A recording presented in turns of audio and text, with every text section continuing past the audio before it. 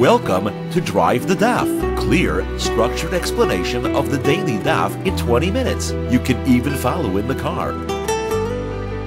Pesachim Daf Kuf Yud Ches discusses the end of the Seder where we say Hallel and Hallel Hagadol over the fourth cup of wine, what we call Nirtza. The Gemara will discuss what exactly is Hallel, what exactly is Hallel Hagadol. The Gemara will explain a number of the psukim within it and several other psukim within Tehillim as well. So the Gemara begins by quoting a brisa which says you pour the fourth cup of wine and over it you say Hallel and Hallel Hagadol. Rav Tarfon says you also say the 23rd kapitel of Tehillim in Parak Chav Gimel, which is Hashem Roi Le'echzar Mizmor LeDavid that we say by Shalosh. So the Gemara, right, it's the phrase Hashem Roi Le'echzar that we're focusing on because we're thanking Hashem for the food that we had during the Seder. So now the Gemara defines Hallel Hagadol. Now Hallel Hagadol generally refers to Tehillim chapter Kuf Lamed Vav, which is 26 psukim, all ending with the phrase Ki Le'elam Chazdai. The first one begins Haidu Hashem Ki Tev Ki Le'elam Chazdai.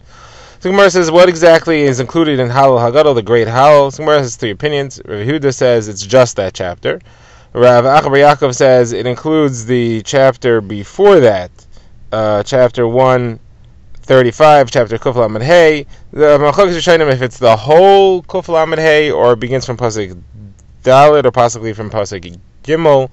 Rav Achabar Yaakov specifically says it's from Ki Yaakov Bachar Laka, that is Pasuk Dalid, but the Rishonim possibly learned that he means the entire chapter. Now Rav Yochanan says it actually begins a kapitel earlier. It begins in Kuf Lamed Dalid, includes Kuf Lamed Dalid, Kuf Lamed Hey, and Kuf Lamed Vav. Those are all included in Hallel Hagadol.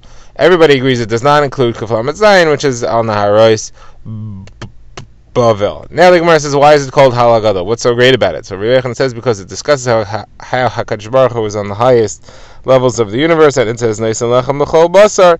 He gives food, he gives bread, support to all living things. That is a very great, wondrous thing, and therefore it's called Hallel Hagadol. Now, Rabbi Shua ben Levi says, why are there 26 psukim? What are the 26 for? Gemara says that there were 26 generations of the world before the Torah was given. What merit did those 26 generations receive their mizonos, their support, their food from Kadosh Baruch Hu? That was only through chesed. There was nothing that they did to deserve it. It was pure chesed, and that's the Ki Le'elam Chazdai, which we say 26 times in Hallel Hagadol. Okay, first pasuk. What does it mean? Haidu Hashem Ki Tov, give thanks to Hashem because He is good. Ki Le'elam Chazdai. The Gemara has a drasha, and the Gemara says that He pays back a person. He gives a person kapara, atonement for things that he did wrong by taking away only what he has, not more and not less. And the way you understand it is that it's Ki Le'elam Chazdai because of His great chesed that He takes away the Ki Tov, the things that He gave. So if somebody's rich and he has an ox, he'll take away his ox. If somebody is poor and he has a lamb, he'll take away his lamb. An orphan who only has an egg, he'll take that. And a widow who has a chicken, he'll take that. But he will not take more than that. Now on the subject, the Gemara is going to sidestep here and discuss the support, the mezonos, the sustenance that HaKadosh Baruch Hu provides for people. So the Gemara says that Rav Yochanan says that earning one's living is twice as difficult as a woman giving birth, because about birth it says be'etzev tel divanim, with suffering you shall give birth, but about sustenance it says be'itzavoin. It says itzavoin, which is plural. Itzavoin refers to, so there's at least twice as much as etzev involved over there. Now Rav Yochanan says further, providing man's mizonos is more difficult than an actual geula. About geula, it says hamalach hagoel osimi karo. It's just one malach that redeems you. However, about mizonos, it says Elokim haroye oisi. That's what Yaakov said. Ha Elokim. There you need Hashem Himself, haroye oisi, to shepherd you, to provide sustenance for you. You don't just need malach. Now, we've now referred to the curse of Adam Rishon, so the Gemara discusses the curse of Adam Rishon here a bit, which also relates to man's sustenance. The Gemara says when HaKadosh Baruch Hu cursed Adam Rishon after the Eitz Hadas, He said, Kais v'dadar tatzmiach lach. You will have thorns that'll grow for you, and it ends off and it says, V'achol eis v'sad, you'll eat the grass of the field. So the Gemara says when Adam heard that, that was the worst thing. He began to cry and he said, how can it be that I'm going to eat the same as my donkey? My donkey and I will eat the same food. I'll end up thinking like a donkey. What will happen to my godless Adam? So Hashem said, okay, so you can sweat with your brow and then you'll eat bread. You'll be uplifted from amongst the animals. And then Adam Rishon was relieved. So Gemara says that Rish Lakish says it would have been better off the other way. We wouldn't have had to work for food. Imagine if you didn't have to work, you'd be able to learn Torah all day. But we're not completely lost, because we do get to eat some things that we don't have to work for. There are a number of fruits and vegetables that we could eat without too much work. It just grows for us straight. Now back to the subject of the difficulty of providing for man's sustenance. The Gemara says, Rav Shizvi says in the name of Elazar ben Azariah, it's as difficult as Kriyas Yamsuf.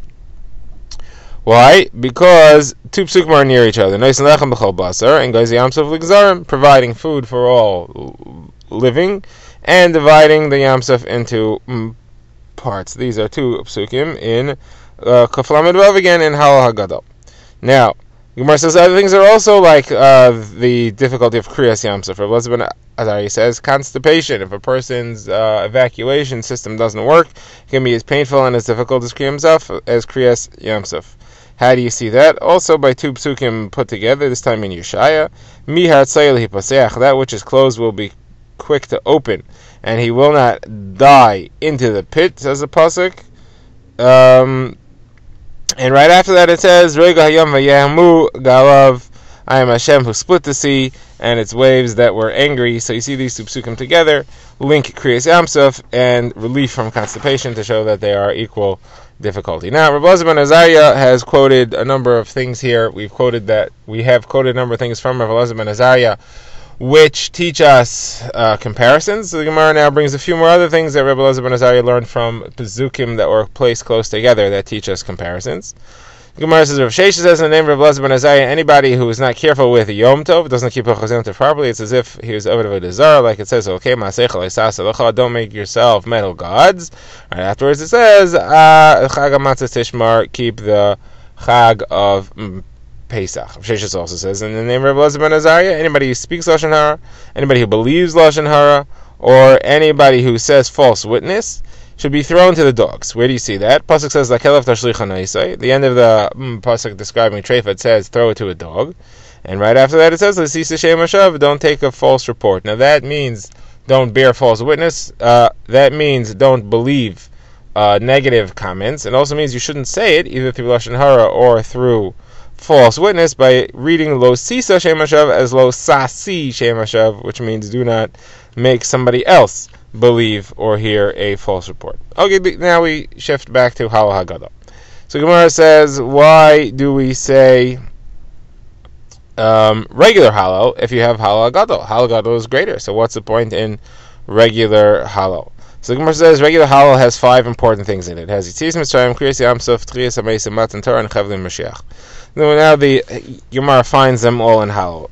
Yitzias Mitzrayim, leaving Mitzrayim, that is straight out, like it says, B'tzeis Yisrael Mitzrayim, an entire chapter about it. In that, you have a discussion of Kriyas Yamsuf, splitting of the Yamsuf, as it says, Hayam Rav Yanis, the sea saw and ran away. Where do you see a reference to Matan Torah? There also it says, Sahar Mraktu Chelim, the mountains danced like rams. What was that about? That was when they all came and wanted to be the one in which Har Sinai, they all wanted to be the one on which the Torah was given, says they all came and they fought for that honor. That's what's referred to here, and therefore it's a reference to Matan Torah, Ma'amad Har Sinai. Now, where do you see resurrection of the dead? So further it says this, Halech lefnei Hashem Eretz Zachayim, I'll walk before Hashem in the land of the living. That's referring to somebody who's revived from the dead. And where do you see Mashiach? So it refers to the trials, the trouble before Mashiach, the Chevlei Mashiach. It says Leilanu Hashem Leilanu. Rabbi Yochanan says that's referring to one of two things. Either we're asking Hashem to help us get out from under the Goyim's dominion and the trouble that they're causing us, which is a Mashiach-tic thing. Could also be referring to the war of Gog and Magog, which immediately precedes Mashiach and is part of the Chavli Mashiach. Now, let's give another reason. Why do we say Halal and not just Halal Hagadol? Or why most Yomim Tovim do we say Halal and not Halal Hagadol? So Nachum Bar Yitzchak says, because it contains a reference to the Risham getting out of Gehenna, like it says, Ana Hashem, Malta Nafshi, save my soul. Chizkiah gives another reason, because it refers to the tzaddikim who went down into the Kivsha Ne'esh, into a fiery furnace, and they got out of it.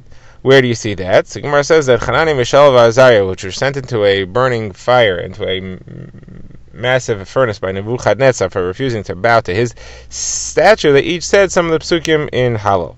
So Gemara says, Hanani said, Leilanu Hashem Leilanu, Ki L'Shimcha Tein Kava, it is what Mishal said, and Azariah said, Achaz Chaval Amidcha. they all three ended off Lama Yamru Hagayim. Why should the nation say, where is their God? Now, what did they say when they came out of the Kivshan Eish? So Hanani said, Hallel as Hashem kol Goyim. Hanani said, Shabchu kol Umim. And Mishael said, Ki gavar aleinu chazdai. And then they all said, V'emes Hashem la'olam hallelujah. Some say that the phrase V'emes Hashem la'olam hallelujah was said by Gavriel. Gavriel, who's Gavriel? Gavriel is a malach who was in charge of fire. Now, what did Gavriel have to do with this? So the Gemara says that when Nimrod threw Avram Avinu into a Kivshan Eish, Gavriel came to Hashem and he said, let me cool off the fire so I could save him.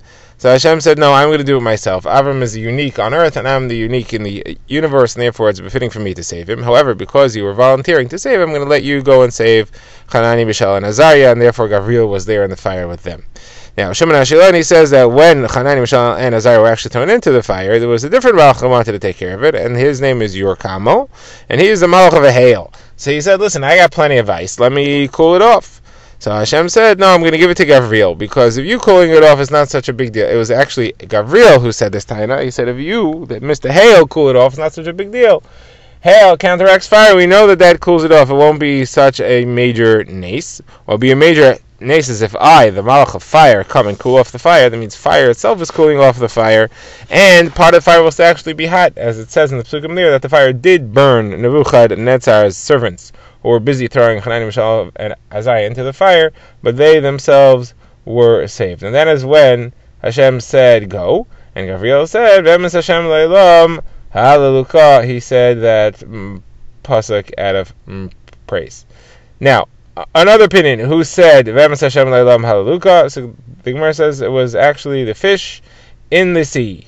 The Gemara says fish in the sea. Yes, it was a conversation between the fish in the sea, referring to, or possibly the sea itself, and Hashem, when Klal Yisrael were leaving the Yamsuf, on their way out of Kriyas Yamsuf. So the Gemara says that those people then, Klal Yisrael at the time, were afraid. They did not have full faith, and they were afraid that Mitzrayim was coming out on the other side of the Yam, and they were going to come and chase them again.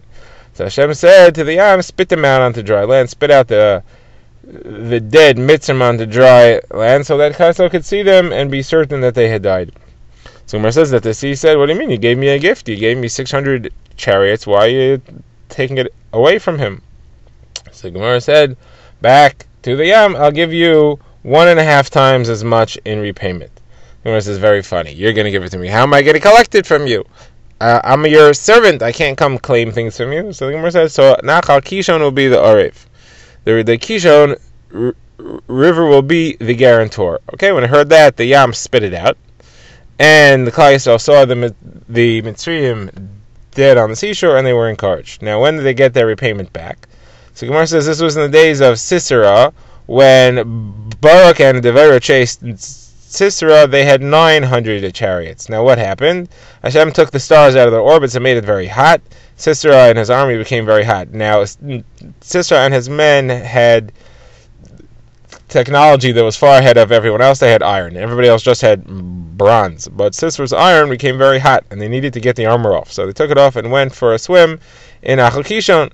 So Hashem said to Nachal Kishon, go pay off your pledge, your guarantee. And the Nachal Kishon swept them away and pushed them all out into the Yam. Once they were all out into the sea, that was where they drowned, and there you had 900, which is 1.5 times as much as the 600 from before. And that's why the fish said, V'emes Hashem le'olam hallelujah. Alright, now the Gemara goes further and explains a number of the sukkim that are in Hallel.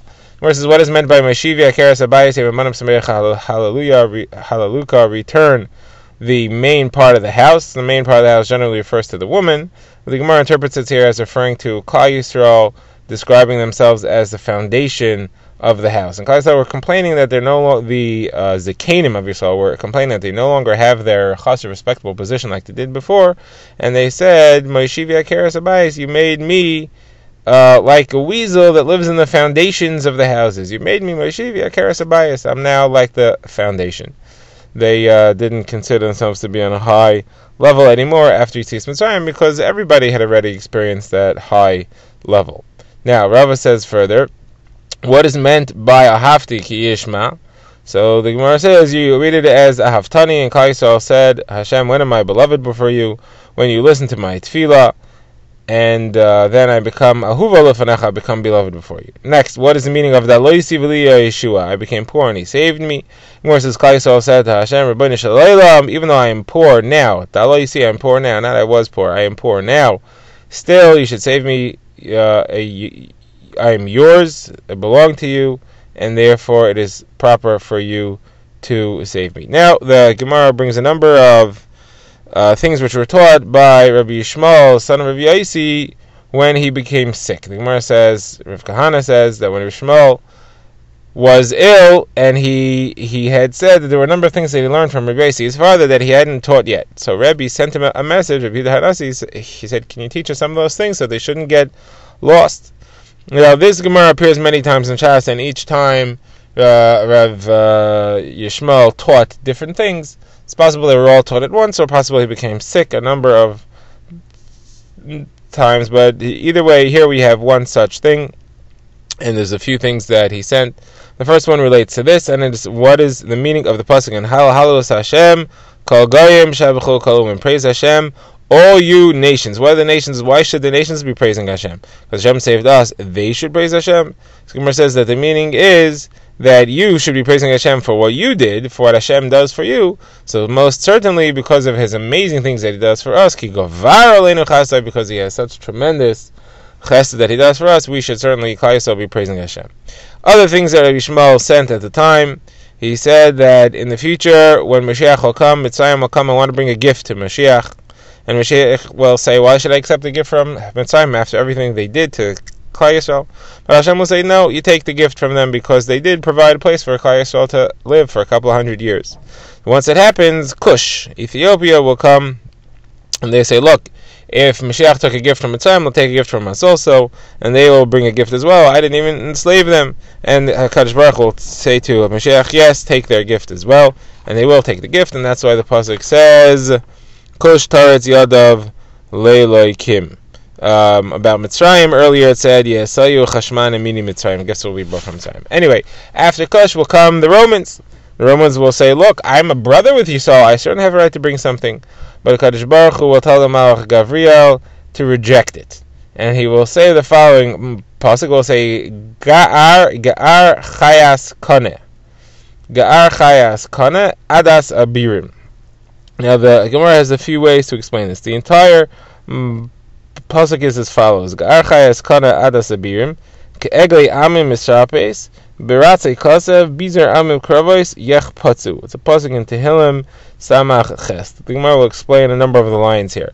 So the Gemara says Ga'ar Chayas Kana means rebuke the beast, Ga'ar Chaya, rebuke the wild animal, and Kana, and on this you will acquire or you will embrace Klal Yisrael. Another pshat, Ga'ar Chayas Kana, rebuke those who live between the kanim, between the reeds.